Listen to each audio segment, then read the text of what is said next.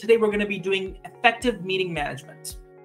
So a lot of people work in the project management space. A lot of people work in the solution space, but something that's quite overlooked most of the time is meeting management.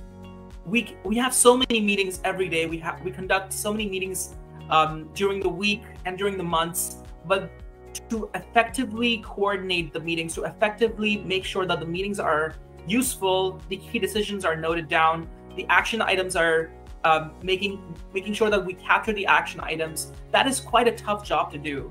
And today we're going to be talking about just that, how to effectively manage meetings, how to effectively note down key action items, key decisions, how to make sure that everyone who is invited to the meeting has their agenda in place so that they know what's going to be discussed in that meeting, and then how to make sure that we leverage the power of automations on Smartsheet to ensure that these agendas, these key decisions and action items are sent to your invitees in advance so that they can use that in order to ensure that there's continuity from one meeting to the other, and to understand who is accountable for what action items and what are the key decisions that were made in the meetings. So I'm going to talk a little bit about this sheet itself, that I'm calling it the meeting log.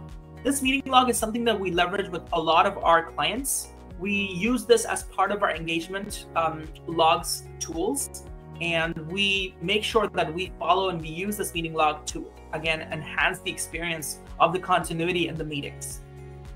This sheet here, as you can see, has quite a few columns. It's not a lot of columns, but it's to ensure that you're capturing the important items from each meeting. So we've got the meeting name column here that you can use the different meeting names. I've listed down the numbers as meeting names, so meeting 1, meeting 2, but you can use meeting names, the column, for different actual, like naming the actual meeting, what it's supposed to be about. Meeting date, so it's recording the date that you're actually having that meeting. Meeting recording link, a lot of the times when we have meetings, we record the meetings and we usually have a link where clients or team members can go and view the meeting recording. So we have that meeting recording link column here. Next, we've got the invitees. So invitees is anyone who is invited for the meeting. For the purposes of this webinar, I've added myself as the invitee, as I have some automations that I'm using. So all these automations will be triggered and then it'll come to my email. Therefore, I've added myself as the invitee, but the invitee is a multi-contact, for example, and you can add multiple people here who are going to be attending that meeting. We've got a checkbox column called Send Agenda, which is linked, of course, to the Agenda column, where the Agenda column lists the agenda, and Send Agenda column is used for triggering automations. Next, we've got the Summary section, where we've got the Send Meeting Summary checkbox, and then we've got the Key Decisions column and Action Items column. All right, so I did talk about quite a few columns. I'm going to talk about how each of the columns is going to be leveraged in the meetings in order to ensure there's continuity, there's effective meeting management happening. So this meeting log, first of all, is leveraging the meeting name column. Here you can, as I mentioned, you can use this to name this as a weekly meeting 1. If you have a weekly meeting recurring series, you can name it as the actual main item for the agenda. So you can say something like finalizing the scope for a certain project. You can name this however you deem fit, and that way your attendees, your invitees are following what is the meeting name. Next is the meeting date. That's where you're recording when is the meeting going to happen, right? So for example, I just had one meeting today. So I'm going to write down meeting number 1, and then I'm going to record the date. After the meeting is completed, I'm going to put the meeting recording link here. So the link that I have that any attendee can go and access. So that'll be a URL. I'm going to double click that, paste it in here. Next, before the meeting starts, I'm also going to ensure that all the invitees are mentioned over here. So for example, if I have a team meeting going on, I'm going to put all my team members in here, which is a multi-contact, so it's really helpful. Next, the agenda. So my goal is that the agenda is sent out at least 1 day in advance of the meeting. So for example, if I'm having a meeting tomorrow, I want to make sure that the agenda is sent out by today. latest by midday today, right? So that's my goal. And I'm going to ensure that using automations, which we're going to discuss in just a few minutes, how do I make sure that the agendas are sent out? Send meeting summary checkbox. So this, again, as I mentioned, this is where the key decisions and action items are logged. So you're going to be logging the key decisions that were made during the meeting. So in the meeting, if you have a meeting of 5 people, one person can ensure that they're listing down the key decisions that are happening in the meeting on here, right? And next, if you have some action items that are captured, for example, in the meeting, they say, oh, we want to make sure that John sets up the weekly meetings and Catherine is able to create the project work plan. So those 2 action items were noted down in the meeting in the action items. That way, everything was captured during the meeting. Of course, sometimes you may not have time to capture these in the meeting. And as I mentioned, again, the best practice is to note down these items during the meeting, but you can also update these post the meeting. So once the meeting is completed, you can come in here, note down all the key decisions and then the action items. Now, the most interesting part about this meeting log and the effective team management webinar that we're going to talk about is the automations. How do you leverage the automations that Smartsheet provides, and how to make sure that the agenda is, for example, sent one day before the meeting takes place? How do you ensure that the summary for the meeting has been sent out to all the invitees who attended the meeting? So let's dive right in without any further ado. So I've got 4 workflows here that I want to talk about today. I've got the add the meeting recording workflow, send agenda automatic based on date workflow, send agenda based on checkbox only workflow, and then the send meeting summary workflow. So those are the 4 workflows that are really effective for me when I'm doing effective meeting management. And I want to ensure that you also use this, and that way it's going to enhance your experience when you're using this meeting log.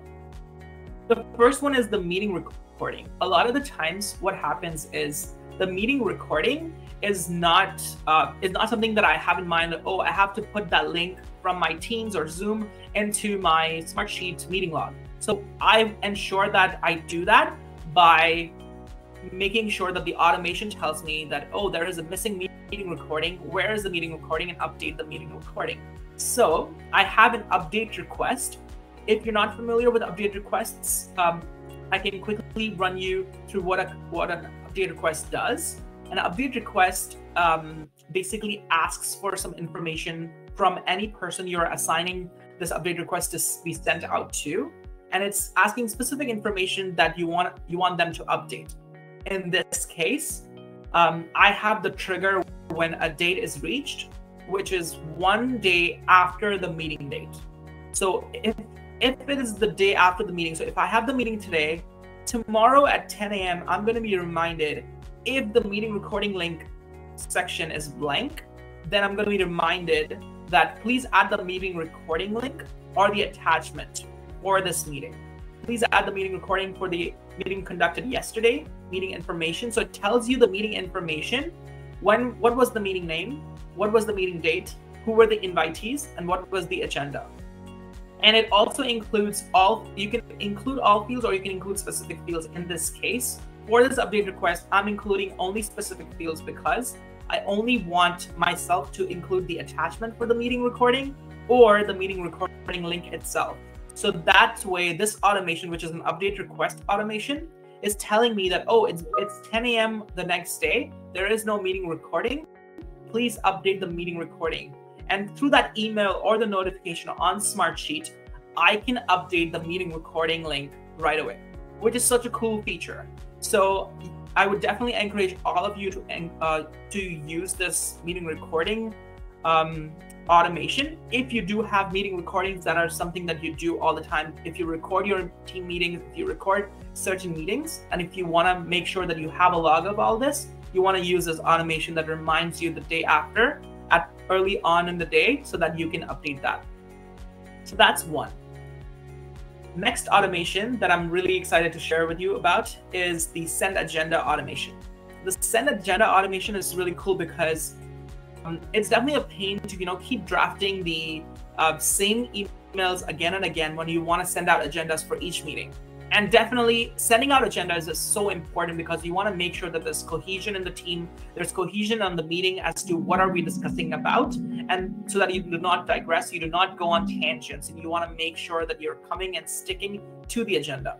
Therefore, I have two automations that I want to share with you today that are really, really cool and that really enhance the effective meeting management piece of any project, of any kind of team.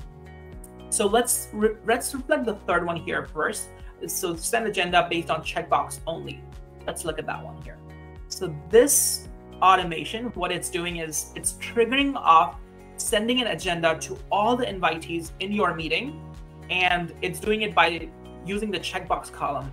If the send agenda checkbox is checked, then all of your invitees get an email that says, here is the agenda for our next meeting.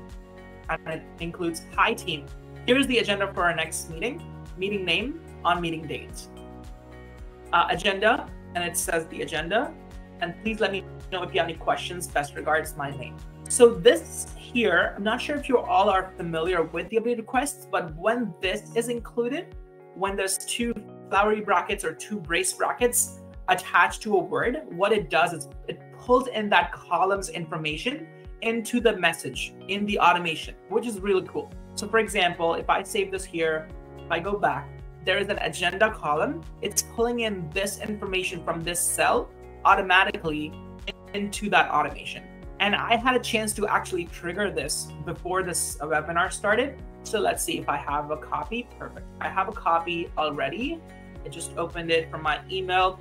So this is how it looks. When you come back to your email, for example, you will see, and if you are included as one of the invitees, you will see the agenda says, hi team, here's the agenda for our next meeting, meeting 1 on the date. And then it tells you agenda, scope discussion, implementation schedule, collaboration discussion, weekly meeting setup. Please let me know if you have any questions. Best regards, Amin Al, which is my name. So therefore, it basically is like an end-to-end loop of you have a meeting, and then one day before you can trigger that send agenda, and it's going to send that agenda automatically for all of your invitees, which is really cool.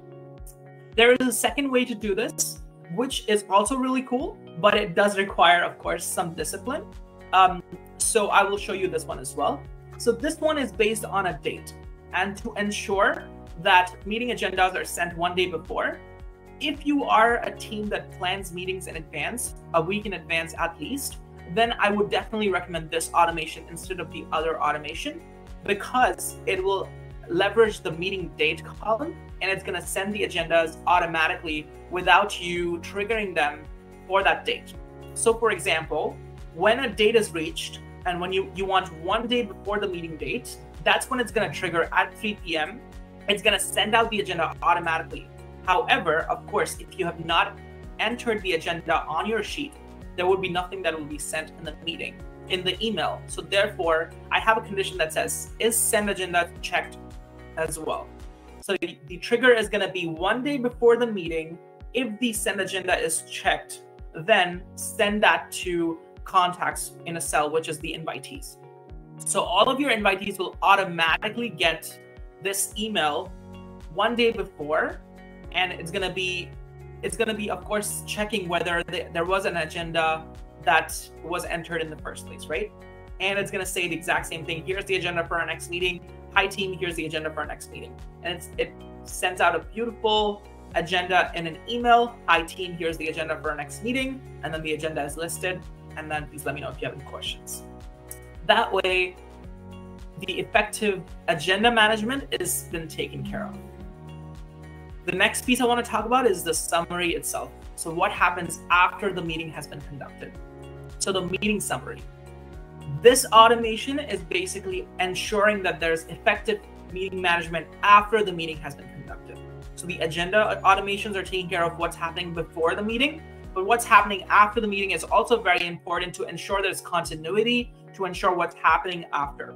So this one is saying when rows are added or changed, send meeting summary has been checked. So this one is specifically triggering based on that trigger where you're saying, is send meeting agenda summary checked? That's a column. Once it is checked, it's going to send that email to all of your invitees, which is going to say, here's a summary for our last meeting.